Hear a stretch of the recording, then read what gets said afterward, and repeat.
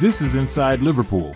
Liverpool are ready to steal the deal from Manchester United to sign £50 million rated Manuel Ugarte from PSG, as per reports.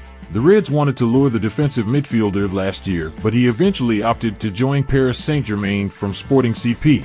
Now, according to Team Talk, Liverpool are ready to gatecrash the Old Trafford outfit to finally sign Ugarte this summer. The news source have mentioned that Arne Slot believes the Merseysiders were unable to adequately replace Fabinho. Hence, a top playbreaker should be signed. Last summer, the Anfield side splashed the cash to secure Wataru Endo. The Japanese defensive midfielder did well for a veteran, but was not consistent, and thus, we need a long-term replacement. Ugarte's current deal in Paris will expire in 2028, and as per GMS, he can be lured for a fee of £50 million. PSG reached the semi-finals of the Champions League last term, and the 23-year-old did not even start a single game in the knockout stages of the competition.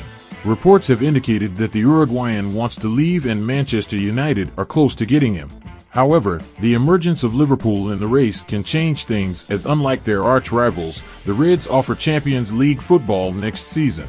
The 18-capped international is currently featuring in the Copa America and has played for full 90 minutes in both the group games for La Celeste. Ugarte would unite with compatriot Darwin Núñez if he chooses to join Liverpool.